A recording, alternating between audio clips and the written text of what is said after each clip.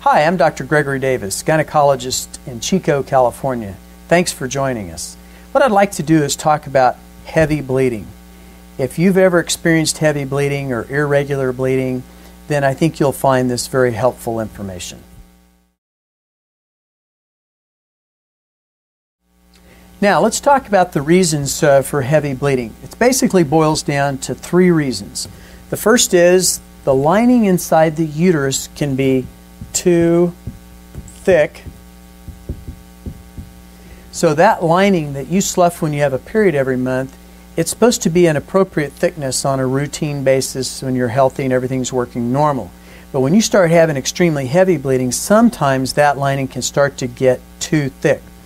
The other thing that can happen is in some ladies, the lining is too thin. So if the lining is too thin, that means that the lining inside the uterus has gotten so thin that it's kind of gotten down to the bare blood vessels and they're just starting to really bleed heavy. The third reason is that there's something anatomic in the uterus that's causing that uterus to bleed. So things that are in there are going to be something like a tumor. Doesn't always have to be cancer. Some of those tumors, the most common, are going to be fibroids, or you can have a polyp. Now, how do we determine which of these three it is? Well, the easiest way to do that is to have an ultrasound. So I'm going to write it as USD, stands for ultrasound. Now, if somebody's seeing you for heavy bleeding, what I would recommend is that if you can, find a gynecologist that has their own ultrasound.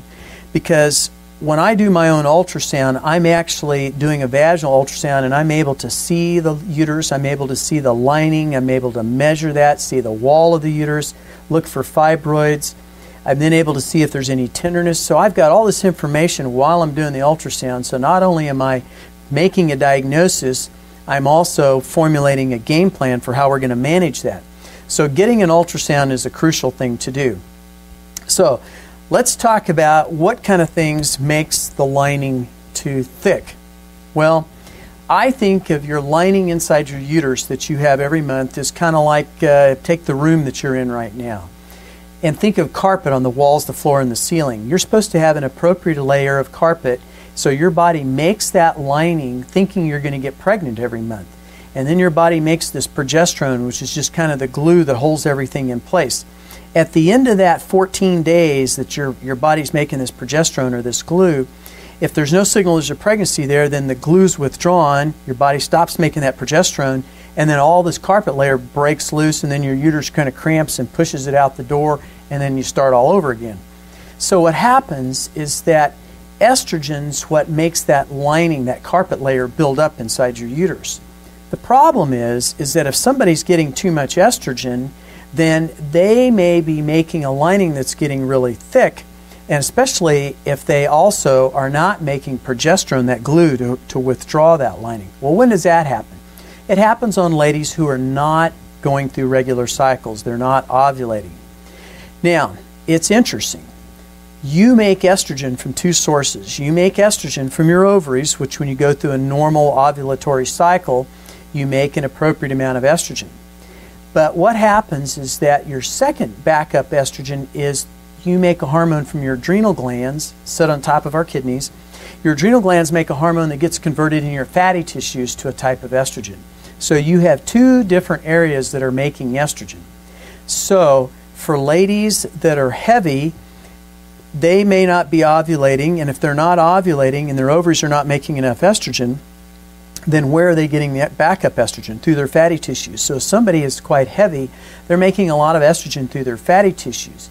The problem is they're not ovulating, and when they don't ovulate, they don't make progesterone.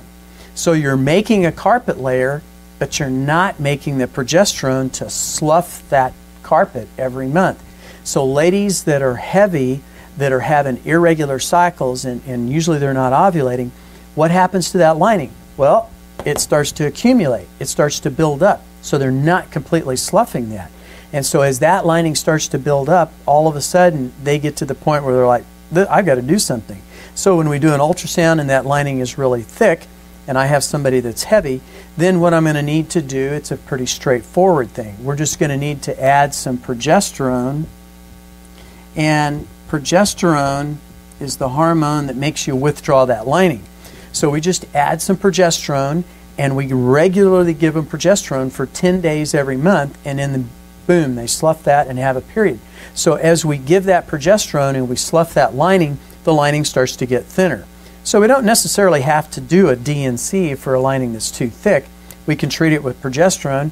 Then they come back in about 3 months and I do another ultrasound to see if that lining has gotten thin. Well, if it hasn't gotten thin, then we can go and we can do what we call a D&C, the dilation of the cervix, and then scraping or curetting that lining from inside the uterus. So now, what about somebody whose lining, when I do an ultrasound and it's super thin? Guess what? Ladies that are really, really thin, that are having irregular periods and they're not ovulating, then guess what? They don't have any estrogen from their ovaries, and they don't have any estrogen from their fatty tissues because they don't have any fatty tissues.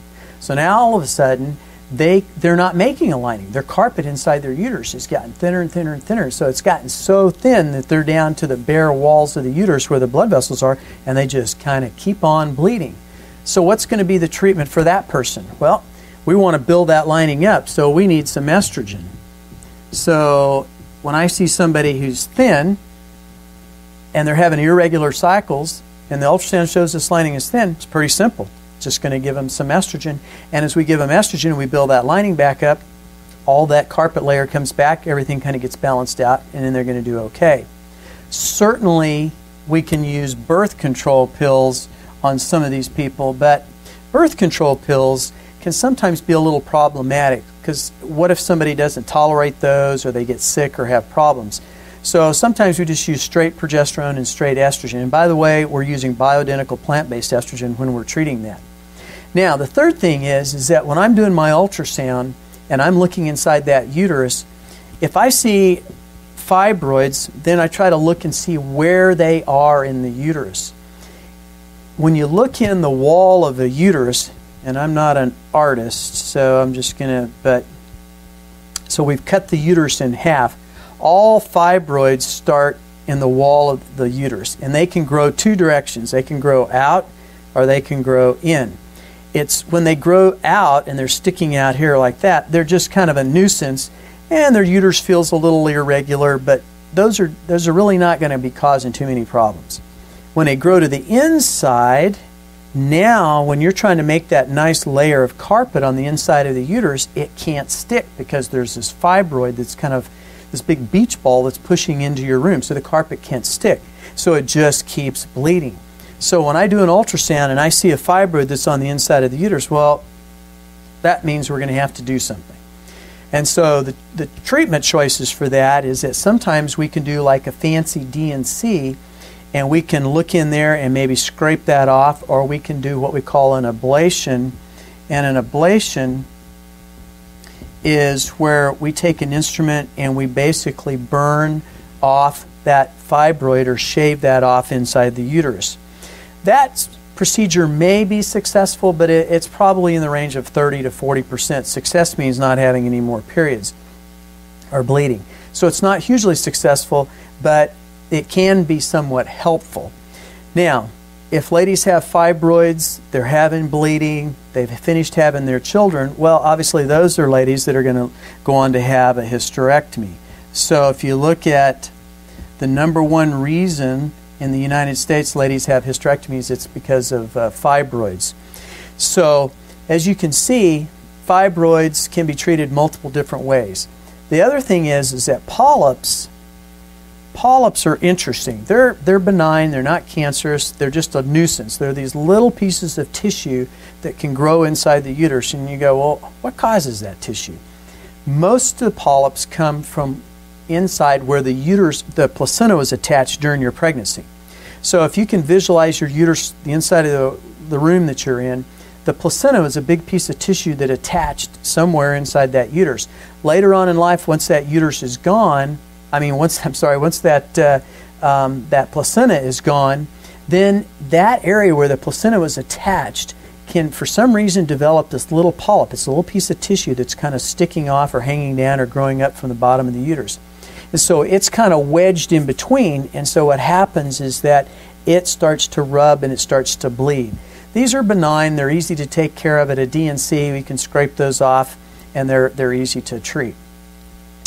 So kind of in summary, the thing is that if you're having heavy bleeding, you really need to seek out a gynecologist that does their own ultrasound, that's comfortable with looking at what's going on inside your uterus. And the other thing I was going to mention is that the other benefit of having your ultrasound done by a gynecologist is that you do it on an empty bladder. You know, when you go to a traditional place to do the ultrasound, where a radiology suite, they're going to have you fill your bladder until you're about to explode, and they're going to scan the outside, then they're going to have you empty your bladder, then they're going to do a vaginal ultrasound. And that's a very uncomfortable thing to do. So if you go to a gynecologist, we have you empty your bladder, and the whole thing takes 5-6 minutes. It's certainly more cost effective because your gynecologist you're not having to pay to have them read. We do the reading at the time we're doing it. And you don't have to come back for another appointment to see your physician. So it's kind of a one-stop shopping. It's certainly more cost effective, and time-wise it's going to save you a lot of time. And it's easy for us to look because we're doing it live. So when I'm doing an ultrasound, I'm actually moving, and it's like I'm watching a movie.